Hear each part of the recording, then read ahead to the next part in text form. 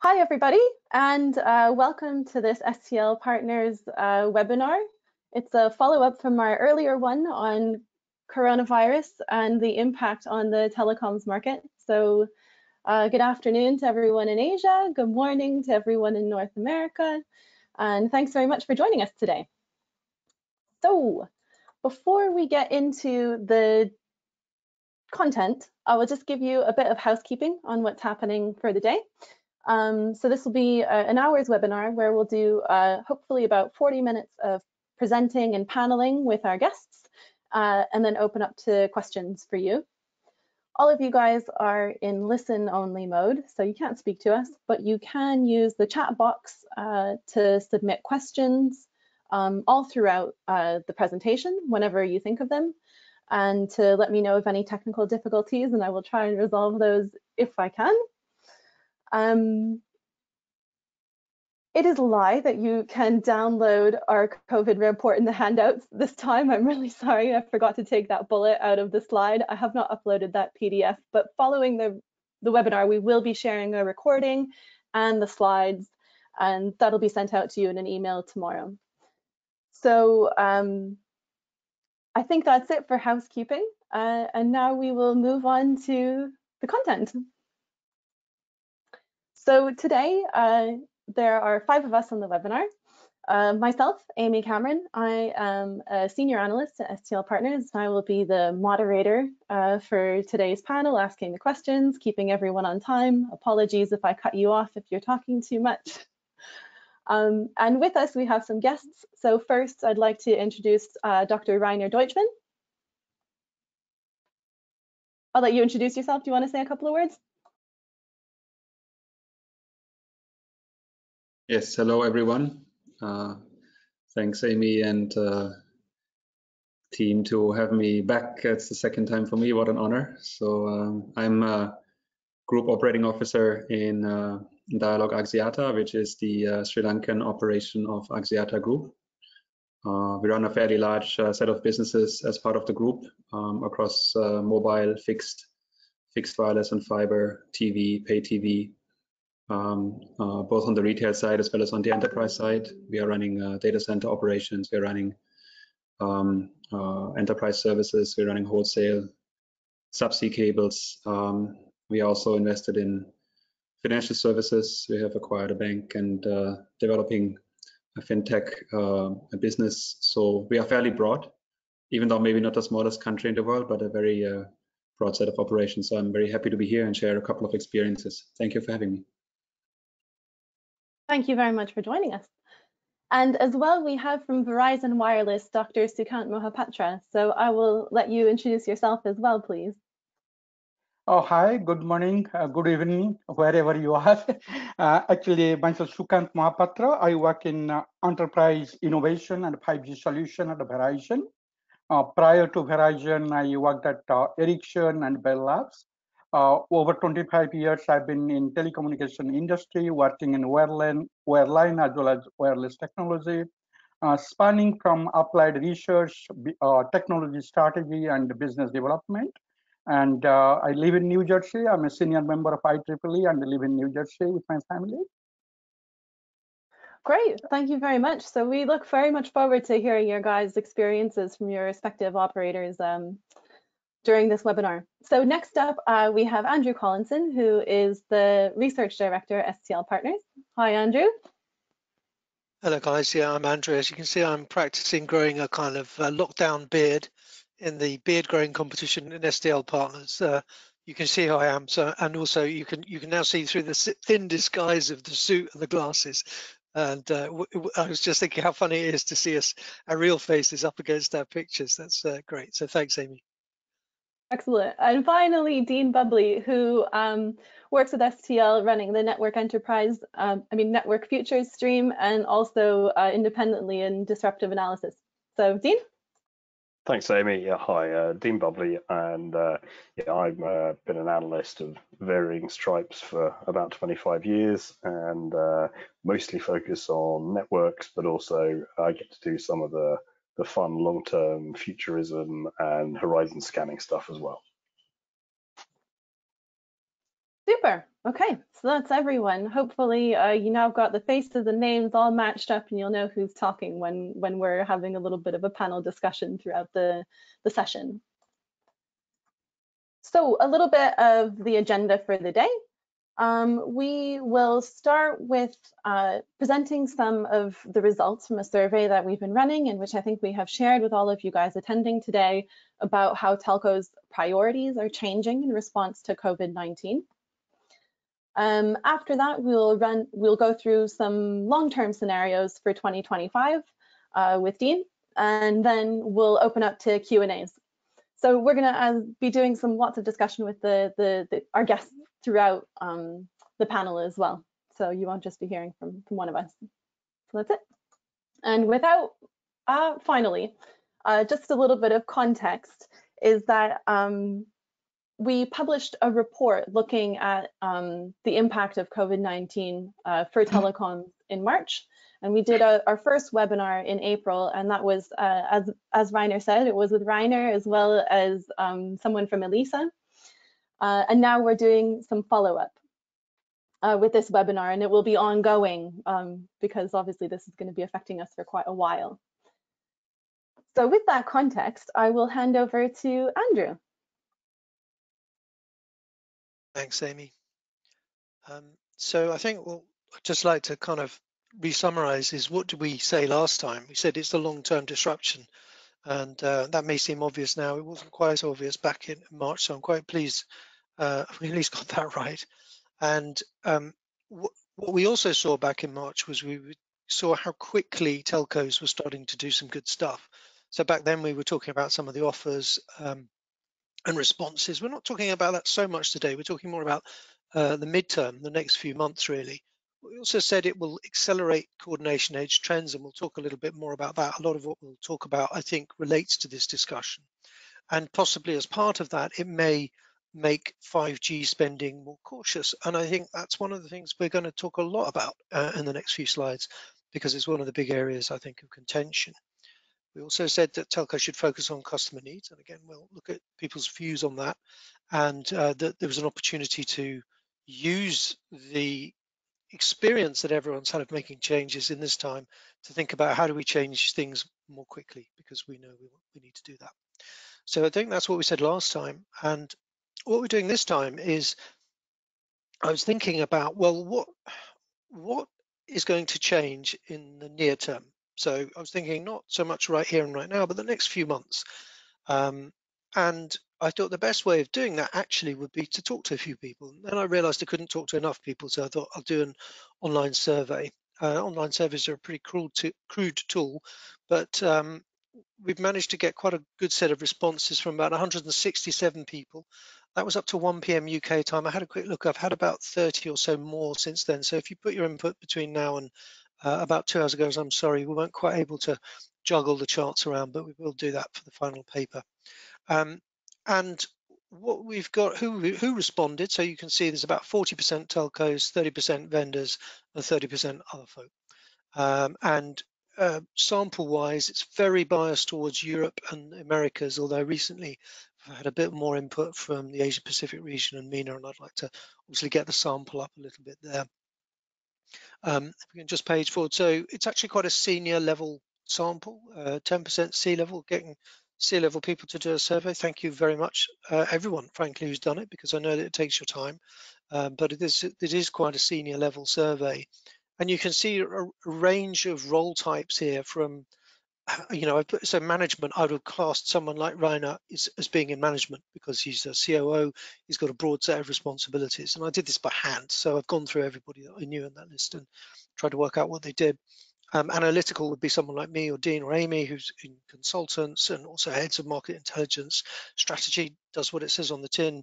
Business development includes marketing and sales types, and product, I've included technology and some business head type people in there, who are addressing specific parts of the market, so that you're not looking at a sort of too many multiple shades of color in one chart.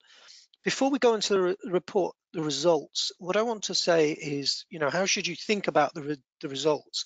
So the way I think about them, this is a bit like a sentiment survey that you sometimes see coming out in the marketplace, where you say, what do people in the industry think is going to happen. Now, some of them know what is going to happen because a few of them, on the boards or C-level people or are in the know of decisions that are being made or being said.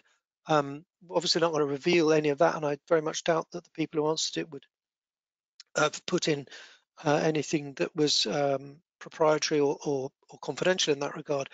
Other people hope, other people wish, other people think. Having said that, what I think I've seen looking at the results, and we're not going to go into this level of detail, is actually a remarkable level of consistency in the distribution of answers. So what you're going to see are spreads of answers about whether we think one thing is more likely or another to go in a positive or a negative direction. And so really what we're talking about is not that this thing is going to happen in the whole market. We're talking about a distribution of how people are thinking about it. And so when I say it's consistent, what I mean is there isn't a lot of difference in the answers or in the spread of answers I've seen from operators and vendors, for example. They've broadly said the same things. And one of the reasons it's useful to ask people, who they work for, I mean, we can tell that anyway, obviously, to some extent, is to understand if people are trying to influence the result to make you one thing or another. And I would say that's really not particularly evident. Maybe some people have tried to do that, but I really don't think that's what we're seeing. So I think it's interesting with 160 odd people, not talking about the whole world, and obviously we can see there's a bit of a skew in the sample towards Europe and Americas, but it's pretty, I feel there is a consistency in the answers that makes me sense that there's value in them, and it's not just a kind of straw poll, as it were. So if we come on to some of the answers here, the first area we're going to cover, we asked in 5 different areas, and so this area is about technology. So by technology here, what I meant was the sort of general technologies that are being used to change the way operators are working. So you can see here 5 things: automation, intelligence and analytics, telco edge, cloudification, which we split into 2, part about being core systems and part about network cloud. The way I interpret these results is that if you look at the edge, cloudification and network cloud, and this also relates to the comments that I've seen from these, then what you're seeing here is about 20 to 30% saying we think there might be a minor delay or cut in that, and a very small proportion saying there'll be a major cut in that. You're also seeing 20 to 30% saying we think there'll be an acceleration in this, and slightly more saying we think we'll see a major acceleration in this. What that also means is that there's 30-odd% in the middle who are saying we don't think much change is likely. And I think the way I would read this chart is to say, actually, that's broadly the case. Is most people are saying, yeah, nothing's really changed in this space yet, but in some places there are reasons to push it forward, and in other places there are reasons to push it back. Whereas I think with artificial intelligence and automation, and particularly automation, you're seeing a much less nuanced and strong drive towards saying, yeah, automation is a priority. You've got over 60, nearly 70% of people giving you a positive answer about saying, yes, it's going to be accelerated or uplift. And 10% or thereabouts saying, no, we think it might be delayed, and the rest saying we don't know. So it's not many saying we don't know or not likely. We're saying sort of quite, so I would say the first finding of this is that automation, and you might also say, well, actually that's pretty obvious, but that's also quite, it's also quite comforting as a research director to see the obvious come out in your answers, because it's also very interesting when it doesn't. But here I think it's saying actually this is an area that is hot right now and is hot for the next few months and beyond. I think automation, I think more generally, because of the drive for people not to be touching things broadly, but also to take people out of operational environments, all the things that you would expect from something like a pandemic. So Amy, I'm going to pass the buck back to you here. Yeah, so I think that, just going into a bit more detail of what we've heard on the automation side through our conversations is, as Andrew says, it's really just adding urgency to lots of stuff that was already underway, and the operators that were further down the automation path are benefiting more from it already, So I think there's many short-term ones that are very network focused. So if we look here, in terms of optimizing the network to handle different traffic patterns, because people are in different parts of different geographies or using different types of services, and trying to automate network optimization for that, becoming more predictive and efficient about field workforce, and that's especially dealing with staff shortages But again, that's an area where telcos have already been trying to reduce truck rolls and sending out field technicians unnecessarily, so they're accelerating that. And then there are some things that are, responding to COVID-19 induced challenges and opportunities, and that might be more specifically around understanding sort of bad debt analytics, or trying to do, population level analysis, or things like that. So those are more network focused. And then obviously there's the whole customer angle where it's all trying, accelerating the shift to digital sales channels because people can't go out to retail stores, and automated customer care because they can't get people in their call centers. And, people may have seen the announcement from AT&T about trying to, cut $6 billion of costs, and a lot of that coming out of things like self-installation of solutions. So those are a lot of the short-term things that we're seeing. And these really feed into long-term goals, which I think are unchanged, but may be accelerated with increased priority investment in automation. And that's around closing the loop on as many processes as possible. And that might be sort of in network operations, as well as on service provisioning and sales to customers. And another interesting one that I've heard is making sure that all the automation efforts that telcos have done so far are not disrupted when they move to 5G, which is, what happens sometimes when you move to a new network equipment. You have to then re-automate some processes that were automated on the old network, and to not have that sort of step back with 5G. And then finally, to make sure that the usage of automation tools and AI as well become more part of the everyday process for all employees. So that's kind of what I've heard. But I think at this stage, I'd like to hand over to Rainer and Sukanta to hear a little bit from your experience of whether these chime with where you're seeing automation efforts, or where you think that either in your internal operations or in demand from customers, you see real opportunity for operators. Yeah, thanks, Amy. So if I can start, and Sukanta, you can just add to it. Clearly, I think we can all observe that the crisis is kind of a catalyst for automation and digitization. Probably all of us, we had targets in terms of what kind of KPIs we wanted to achieve by the end of the year. And I would assume, like us, that we would have achieved those targets already now, way ahead of time, and maybe overachieved. Those KPIs can range from digital onboarding, can range from digital payment, can range from anything that is basically on the roadmap of everyone's mind already implemented in terms of automation. The second part, whether you have the process in place or not, really is about the adoption. So how can we increase the adoption of all the digital tools and the transformative tools in the customer base? And again, that has to some extent, for those regions in the world which have a bit of a tighter lockdown, such as ourselves here in Sri Lanka, led to kind of a forced migration and adoption of some of the automation tools that we have been providing earlier. So if I go through some areas that we feel are quite key, the first one is obviously the customer automation, the customer processes, where from an onboarding to a care, to a payment, to an in-life management, pretty much everything is now in place. And onboarding means obviously a complete paperless onboarding. You don't want to have any signature, any paper. You do a complete eKYC. We have done this since quite a while, and there's 100% paperless onboarding. Also, I think what people are looking into, and we have also implemented, is a complete self-activation. So you don't have to do anything in terms of again, going to some retailer. You can just obtain a SIM by postal mail, for example, or get it from some location, and you do a complete self-activation. Needless to say that this is anyways facilitated by eSIM, which we are now seeing more and more finally coming in, which is making the whole thing extremely seamless.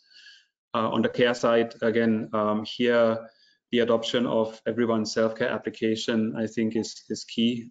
We see huge leverage. Pretty much every single use case that the customer wants to do we are supporting on our self-care application, which is adopted widely now. That has all the normal stuff like bill payment and buying of VAS, but more funky stuff like, for example, a single click pre to postpaid migration. There's nothing else than just clicking a button and then you are going to be from a prepaid to a postpaid customer. So those things can be done. On the payment side, again, there's an adoption need to make sure that nobody really handles cash anymore. In our country here, we are not yet where maybe China and some of the other markets are in terms of digital adoption for cash. But it's getting there. Having a debit card, having credit card, having the bank account linked to the self-care for payment and for reloads. And then, of course, the whole support side where we see now bots becoming quite demanded by the customer. So it used to be maybe a bit of a nuisance, but we see that the success of a bot support is quite large. The NPS that we see on the bots is quite good. And even we recently launched the WhatsApp bot on vernacular language in Sinhala, which is not a very widely spoken language. I'm still not very fluent, but even we have Sinhala now in the WhatsApp bot, which is fairly cool, and the adoption is amazing. So that's the one side. Second side quickly is on the retailer side.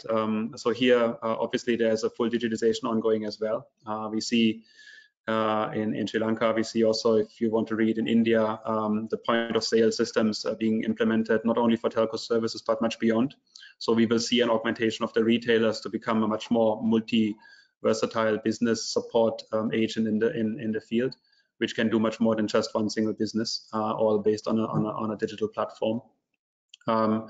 Network and IT automation, not talking much about it, that's a huge field. Again, one of the things here is using video and using augmented reality. So we are using augmented reality, for example, for alignment of satellite TV dishes. So there's a lower skill needed now in the field as compared to earlier, where you have to have experts to even make sure that you have a dish alignment. We have video calls down to the field force, so you can actually do this through a lower skilled person or even the customer himself. And then there's a huge area of back office automation, which obviously, again, is a huge field by itself, which delivers real big value in terms of cost, in terms of quality, and in terms of handling times. All of this last sentence wrapped up by analytics. So once you have digitization and automation, then the analytics really kicks in, which makes the whole thing very exciting and then boosts you into the next level of performance. Thank you, Rainer. Thanks very much for all those loads of good examples there. I think, Sukanta, could you tell us a little bit more about, how you see this in the enterprise and long-term aspects, since I know that's an area that you look at a lot? Yes. So if you look into the short-term as well long-term, the two aspects, one, the telco point of view, another from the enterprise customer point of view. But if you look into the telco side, as you said very clearly, network optimization to handle the traffic pattern and load. We have seen actually in the network 1200% spike in the network traffic. And we have seen some of the text message, call, kind of like what you see during New Year Day or Mother's Day. We have seen those kind of a surge in traffic. How to handle those things? So network optimization is very key, and network virtualization, SDN, NFP are very key to make the automation so that you can move the different resource and routing as appropriate. So network become like self-optimizing, self-organizing based on the traffic flow. And those are paying off. The SDN, NFP, those kind of technology and network virtualization are really paying off to do that. And more we'll see moving into that direction in the long term. But also the long term, what we'll see, particularly in the 5G, it is not just about the traffic load, about the different quality of service. Suppose some services, you need very high performance, high quality. Then with the network slicing in 5G, you can dedicate the network resource to meet the demanding performance and those kind of things. So far, as you said very clearly, though COVID-19 brought a lot of challenges, it brought a lot of opportunity. So for example, we at telco can have a service called workplace as services, where you can do, let's say, broadband connectivity, the VPN, as well as the conferencing can be bundled as one service, can be sold as the service. So that brings a lot of opportunity. So this is from the telco point of view, but if you look into the particularly customer point of view, in the enterprise segment or business segment, more and more is needed how we can do remote operation, how you can do predictive maintenance of the what about in the industry operation point of view. So those are becoming more and more prevalent, and we'll be seeing application of AI, machine learning, and AR, VR, not only the communication infrastructure, but the application which will be riding on the 5G or high-speed broadband. So those kind of things will be helping, let's say, predictive maintenance in the industry. Those kind of things will be more and more useful along with the communication infrastructure and various application to bring the automation in the particularly in the business customer side. Great, thank you. I think that's, the enterprise applications part is very interesting. We'll be coming back to that in more detail later. So thank you guys, for the discussion around automation. And now I will hand over to Andrew to move on to another part of our survey. Andrew? Sure. Yeah, I think we need to kind of whip through this because we've got a lot to cover. So one of the most contentious areas, I think, is the 5G mobile access network. And I think I shared with a lot of folk a version of this slide before. So you can see and this is one of the areas where the orange bar to the left is really big. So people saying they think there's going to be a minor delay or cut. And I think my take on it is it's first of all, there is a divergence. So just because there are people on the left-hand side doesn't mean there are not people on the right-hand side. And there are people who are going to accelerate this. And I'm aware of a couple, for example, Telstra, I know, has pulled forward some of its network investments. So I think it's important to think about it in the context that any given operator is in. This is not like a carte blanche to say something is going to go slower or faster. So different operators are going to take different stances on this. And if they're in the midway through stuff and the market is well prepared for it, then they may well not be pulling it back.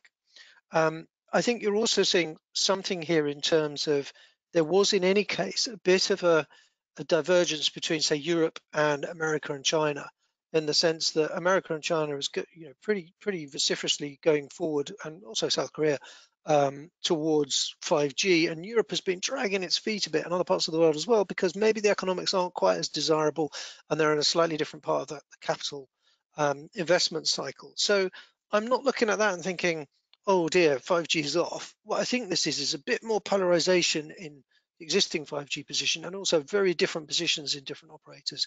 And that kind of reflects what I've heard generally from people, but I'm going to pass this back to Amy and the rest of the team.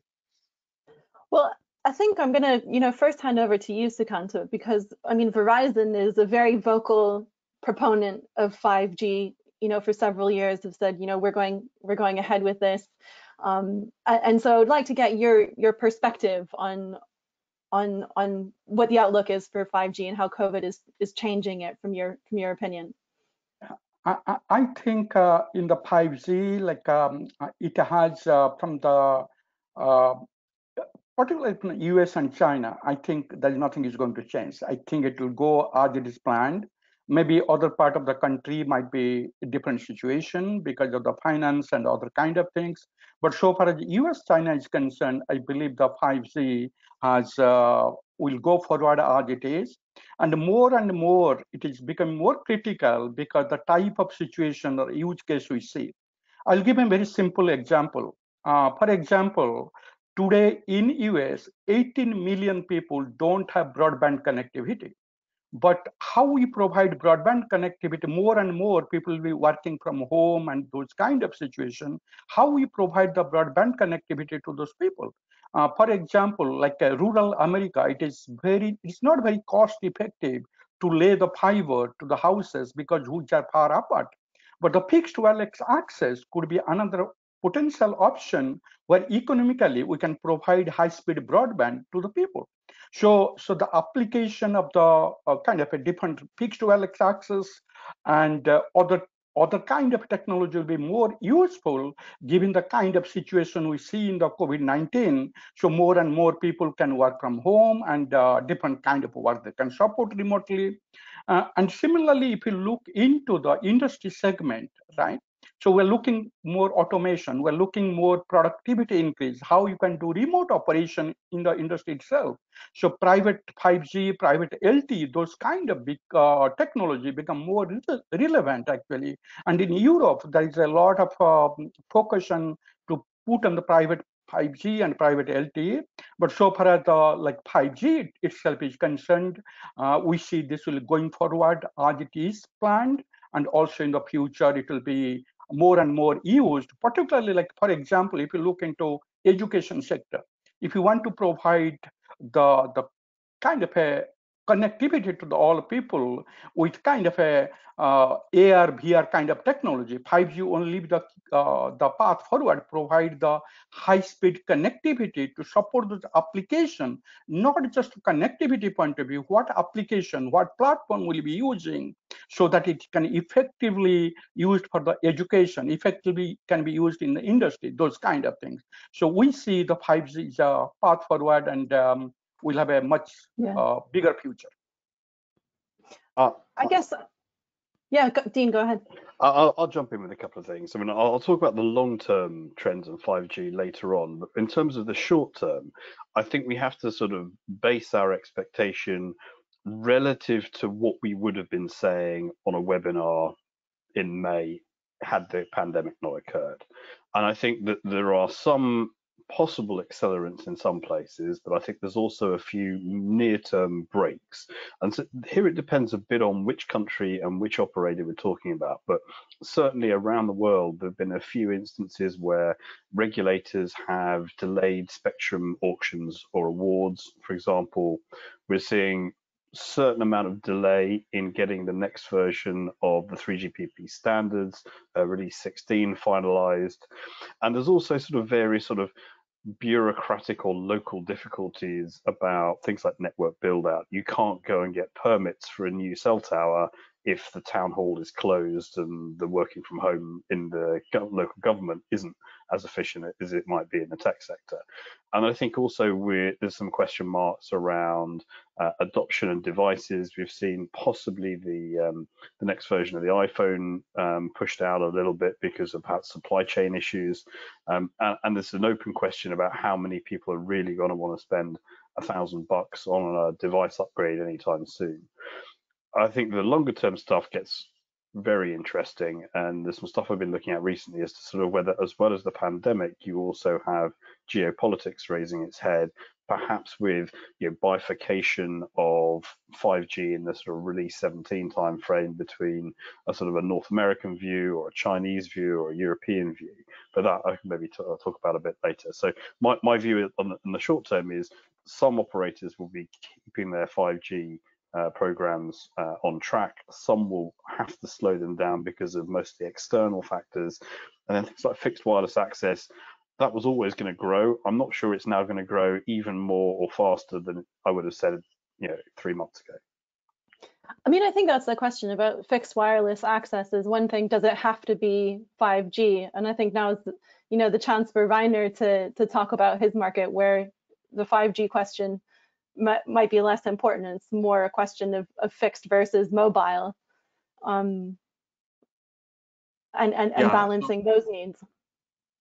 Correct. So obviously the need for jumping into 5G earlier depends a bit on the current position on your 4G spectrum and build out, and especially it also depends on some of the countries have integrated licenses, some of the countries have differentiated license between fixed and mobile. In our case, the latter is happening.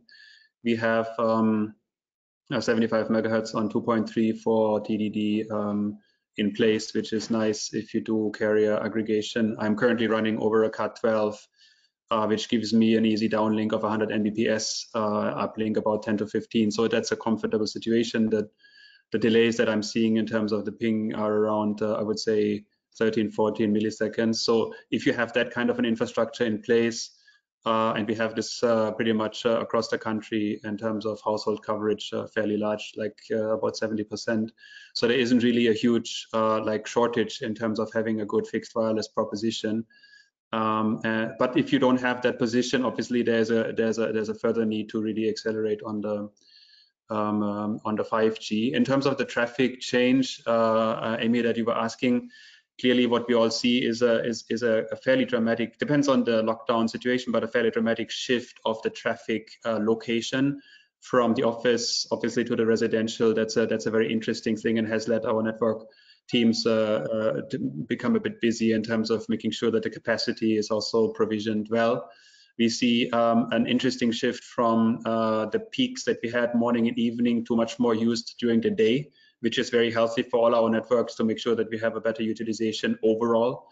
And we see also that the increase on the fixed as compared to the mobile, even if it's fixed wireless, is more pronounced even than the mobile side. People are spending the time on their fixed wireless or fixed fiber network.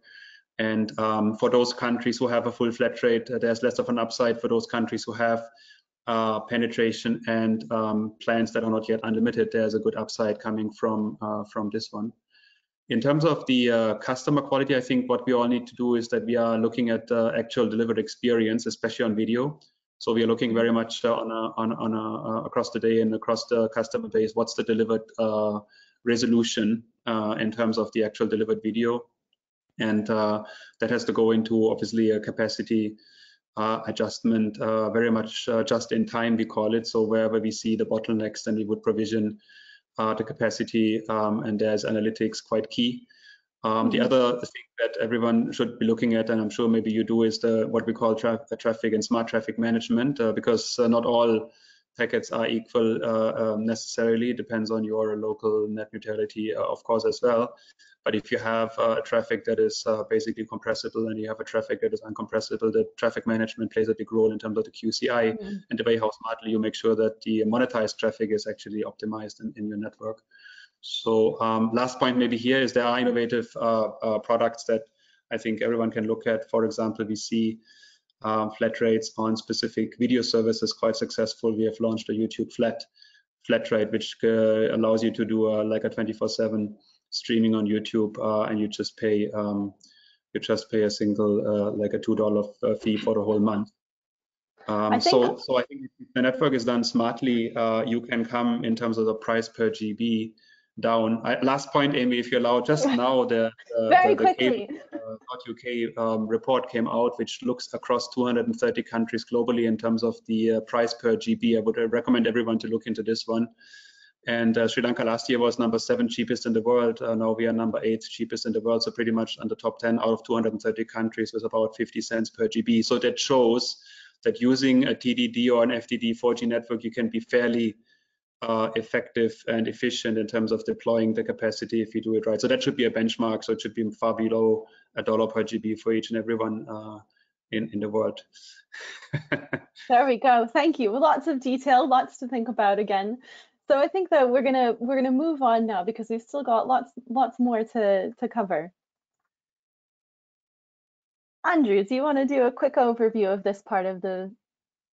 I'm going to be super quick. So the top half, the top 4 are looking at verticals, the bottom 4 are looking at services, and what you can see is pretty much everything is on the right. So everybody's very optimistic about enterprise, particularly digital health, conferencing, and security. Now, again, I think that would be reasonably evident, and most of us kind of think, yeah, we can see the logic for that. I think also this calls a bit into question, though, what do the bars really mean? Because one of the things we don't know, or at least I don't know, Rainer probably knows, but he's certainly not going to tell us, and other people on this call may know too, is what is the impact you're seeing on the revenues and the profits in the field? So to a degree, where the zero line exists here is rather arbitrary. So we're saying everything's going to be great, and maybe retail and IoT is a bit slowed down.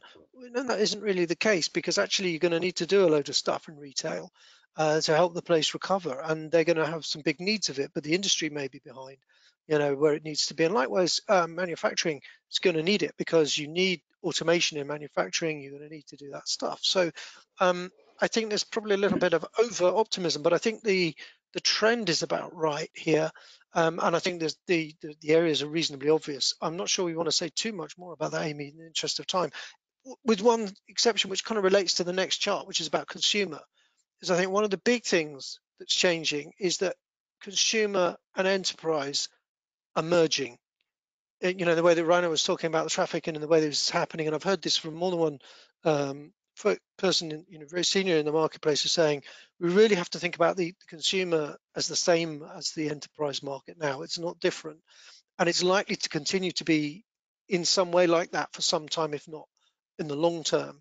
And I think that's one of the big things that comes out of it. And again, you can see in the consumer services side, you're seeing a massive weight towards the right optimism, because you know, consumers need stuff and consumers enterprise. But I'm also seeing comments coming in saying, yeah, but there's no more ARPU for us to be had here. So really, are we going to stick a load more investment in this or not? And I think that's an argument that you're going to see played out. So I think the trend, in a way, reflects use and interest. It doesn't necessarily reflect money. But I think if you know, looking at what Rainer would say about what he's doing for his customers, clearly he's putting in offers around this. Security has really come out strongly in this in the consumer field. Actually, that really came out and blew me away, actually, because of the strength of opinion in that.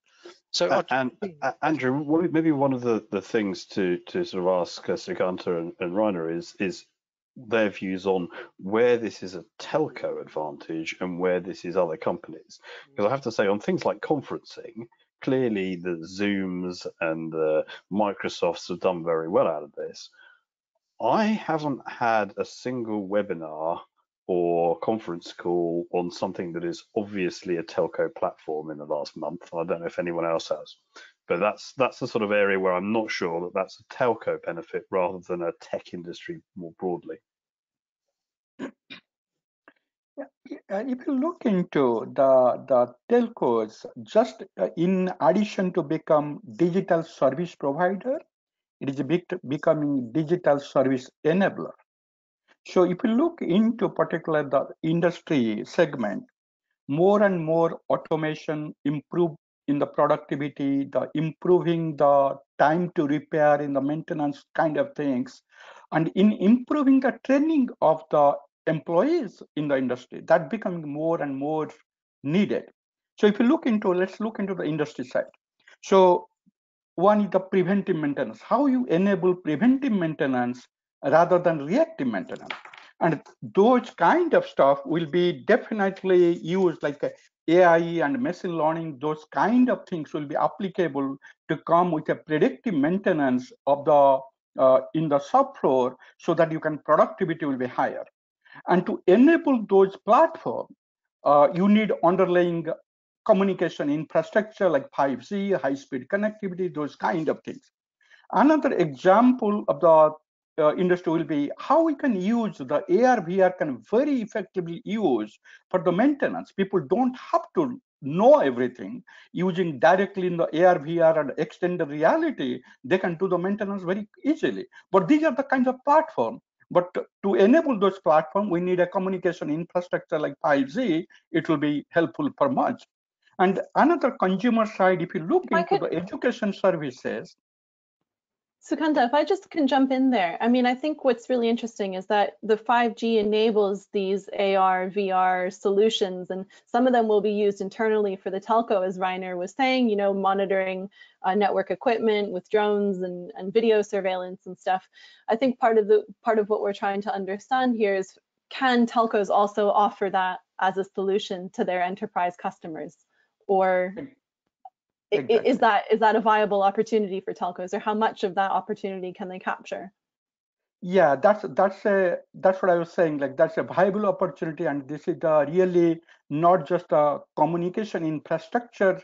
The telco will be more providing the service enabler, like, so we can provide the platform and services using those kind of things in addition to communication service or connectivity service provider.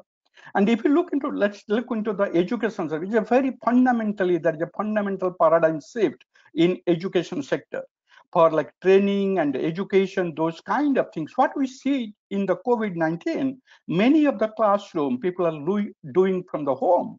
And if you look into it, it is not just a communication service providing a fundamental connectivity, but the application running on top of those connectivity enable the people to have kind of a proper learning, proper those kind of things. So if you look into the whatever the video conferencing are doing, but if you do like AR, VR, and extended reality application on top of the connectivity to support those kind of applications, that could be a very effective training and kind of a teaching methodology, provide a platform and underlying communication infrastructure, and it could be a global phenomena. It's not just like a specific to country, particularly in higher education.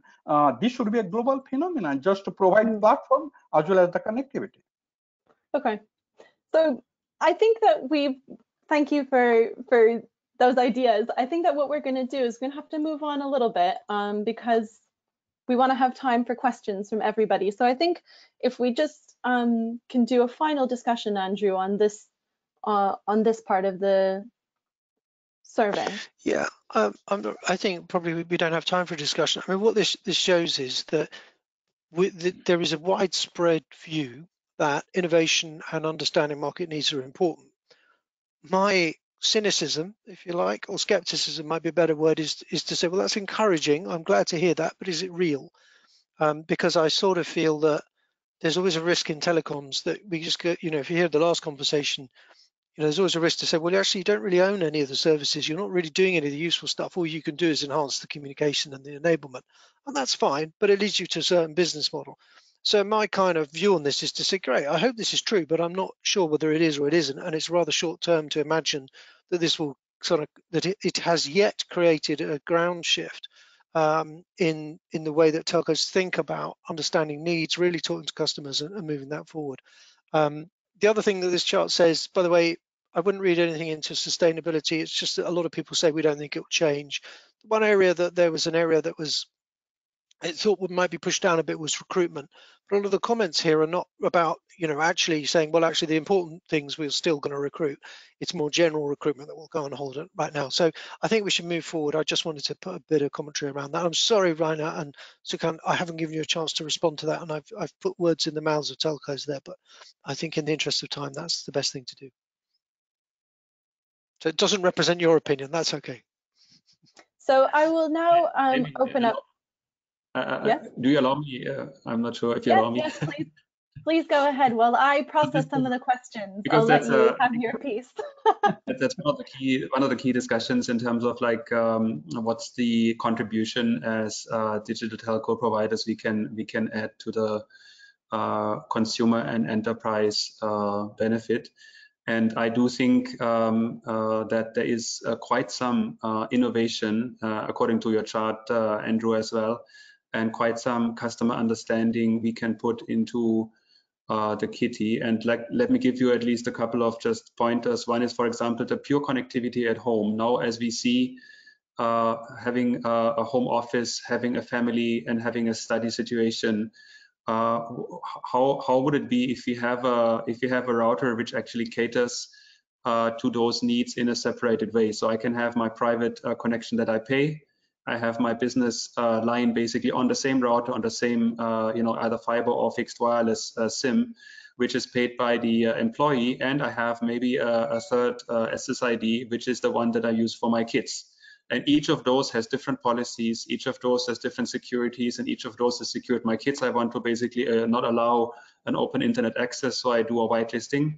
My employer might have some policies that I would have to adhere to. For example, he doesn't like me to go on social media during the daytime, so that can be managed. And my private life is my private life. I can do it on my own.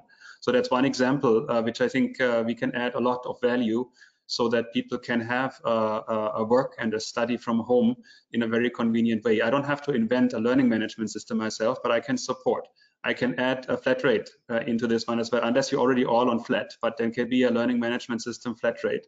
There can be an Office 365 flat rate, right? These are all things that, for example, we have done so that you get the peace of mind of the customer to work and to basically study from home without having to worry about some of the things like security, some of the things like bill shock, and some of the things like how easily can I manage my connectivity across my family and my business life.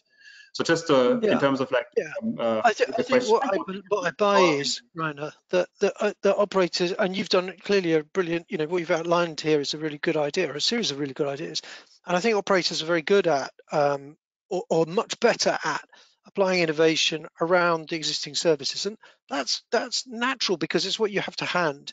I think my point is, I'm not yet convinced that we're seeing operators going further than that and really understanding, say, looking at, when you go to something a lot more challenging, looking at healthcare and looking at, say, an education. I mean, Sukanta made some examples, but also retail, a sector that is an absolute disaster at the moment. I'm not sure yet that telcos are really kind of getting their heads around how you really help these sectors, and maybe they won't. I don't know. So I suppose my points were really not about you guys don't do it. I think it's the ambition and the scope in which you're approaching it. So my apologies, I wasn't trying to be mean to you, but it was great. You came up with some fantastic examples. So I'm glad I provoked you. But Amy, back to you. Well, I think that I just realized that we haven't given Dean a chance to talk about his long-term scenarios. So I think I hand over to him for a couple of minutes because a lot of the questions that were coming through are ones that we have since covered. But I'll hand over to you, Dean, for a couple of minutes, and then come back to the panel with some questions at the very end. I'll have a couple of minutes. Okay, so one of the things in the full report, which you can download, Amy will send you a link after the call, is I've got a number of long-term scenarios. And we all hear people talking about the new normal, and there's others who are sort of perhaps more dystopian. So what we've got in the report is we set out 4 views almost looking back from 2025. These are not forecasts, these are for scenario planning purposes, and the outcome is likely to be some hybrid of these, but they're a good thought experiment. And we look at them on the axis of, one level is just, what's the medical side of this? Do we manage to deal with the virus, or is it with us in perpetuity? And I think that there's a couple of different scenarios you can paint there depending on your optimism. And the other one is the level to which we see national markets collaborate, and within that the telecoms industry collaborating, versus increasing levels of isolation and country-specific approaches to business and to the economy. And at the moment, my view is that if I had to, I really hesitate to put probabilities on these because they're scenarios rather than forecasts, is that we're somewhere between the two we call back to almost normal and fragmented. So that's this sort of the not unrealistically optimistic, but not dystopian either. Where back to almost normal is in 2025, we've got back to having a relatively normal social life, relatively normal travel life. We're going to have more IoT, more disinfecting robots in our restaurants and non-viral surfaces and so forth, but it doesn't look too different from 2019. Fragmented recovery is the scenario where different parts of the world recover at different paces. We have some economic and political turmoil in certain locations, perhaps a move to authoritarianism in others. Trade is less than it was, and a lot of countries are really focused on self-sufficiency, whether that's around medical PPE or whether that's around logistics and supply chain management. And then we've got the sort of the more positive and negative scenarios where stronger than before is more the sort of glass half full. We take all the lessons from this, we set everything up to combat climate change as all the companies recover. We essentially work collaboratively as a global society more. That's the sort of the rose-tinted view of the future. And then the weak and distant one is the opposite to that, where we still have to deal with the virus. We haven't got a vaccine. We still spend an awful lot of time in isolation and at home. There's perhaps less collaboration between countries because everyone has their own problems stemming both from the medical side, but also the economic fallout from the next year to 18 months. In the report, I go through into each of these in a lot more detail. There's this slide which looks very pretty, but I certainly don't have time to talk through now, where against about 10 different categories, we look at what each of those scenarios might mean, whether it's on 5G, whether it's on consumer enterprise services, where regulation might go, which is an important thing here, and then what we call the coordination age within STL of how telecoms can actually improve the world. And help to manage resources. But I'll leave that one for exercise for the reader. What I will just quickly highlight, though, are some indicators of what might the signs be to watch out in the medium term, which give a steer on where we go long term. And we've categorized these into positive and negative. And the medical ones are fairly self-explanatory. Ones I want to focus on are further down this slide on the government and telecom actions regulatory. So there's certain things that I've already mentioned where, frankly, it's not good if we see continued slow releases of spectrum. I had on a number of calls, I'm doing one tomorrow, about what's the response to government in terms of releasing extra bands or delaying stuff. I think what would be good is if we see a relaxation of things like planning rules, whether that's around siting of mobile networks or even just digging up the road and getting way leaves for putting in fibre. I think one of the other things to watch for, and this is perhaps a topic for another webinar, is smart cities and smart buildings. I think that we're going to get to a position in a couple of years' time where a lot of countries have what I will call pandemic-proof building codes, in much the same way they do have fire codes today, or even earthquake-proof in certain parts of the world, where maybe if there's another outbreak, the government can say this building has to go from a capacity of 1,000 people to 300 people, and we want to have sensors that look for occupancy so that all of the meeting rooms have a minimum 2 meter spacing between people. Perhaps we're using motion detection. We've got one-way systems around the corridors and staircases. And if you haven't got those, the building has to close. And I think that the telecoms industry and also a bunch of adjacent sectors like the smart building and in-building wireless companies and potentially the Wi-Fi industry has a lot to play in that type of scenario.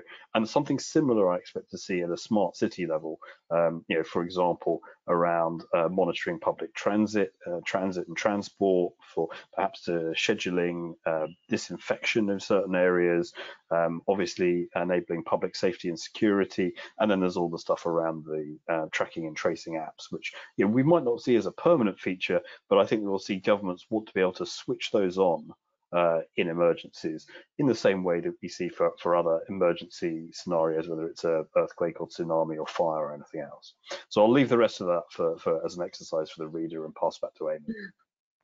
So I think that I want to finish with a question that I've had in a couple of different guises and brings up a topic that we've kind of skirted around, which is the idea of digital transformation, sorry, Dean, in telecoms operators. And, we've had lots of chat about automating network operations and how that's important, and, understanding the customer better, and,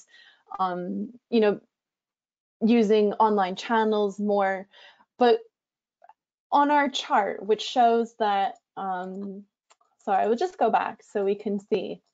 We've had a few questions saying, digital transformation programs are getting a broad positive angle here, but usually those are very costly to do. They're difficult, big projects to implement. So our listeners want to know, do you really, in your perspective, do you see appetite for pushing through big digital transformation programs, or is it more a question of building on what you already have? Shall I start, Amy? Yes, please. Yeah. So I would disagree with the statement of this being costly. If we look at our business, anything between, I would say 12, 15 to 25% of our revenue goes back into network CapEx, or into CapEx overall, which is mainly the network in terms of the RAN. And then there will be a bit of transport and core, but mainly we are talking about a CapEx industry here. If I look at the digital transformation, it is far from these numbers, and the value that we are getting from automation, the value we are getting from, like I was explaining, the front office, the back office digitization, the simplification of the processes, and having a customer to enable him for self-care rather than for assisted, the value is much larger. These things don't come overnight, so I don't think anyone would now quickly hassle into a digital transformation program just because of COVID. I don't think that anyone will do, and it might not be a great idea, but what it certainly shows is that any work that has been done earlier pays off, even maybe faster than we anticipated. And like I said, the customer and some of the stakeholders in the system might be adopting some of the tools and processes that we have prepared in the past 12, 24 months faster because of the need of the hour. And last point, if I look at the real value comes when I'm adding analytics to the equation. So the automation and the digitization is actually only the first step in terms of creating value from digitization. The real value comes when I'm now getting an integrated data lake, when I'm getting like a cloud-based, ideally a cloud-based analytics infrastructure, when I'm augmenting my organization with what we call analytics at the edge. So everyone in the organization actually embracing insights and data rather than having to rely on a central team. So that's, I think, the point in time when you really see the value coming back. And I don't think we should be too worried about the investment going into digital transformation and analytics. Okay. Thank you very much. Guys, I'm very sorry that I was not a harsher moderator and did not interrupt people enough to get through more questions.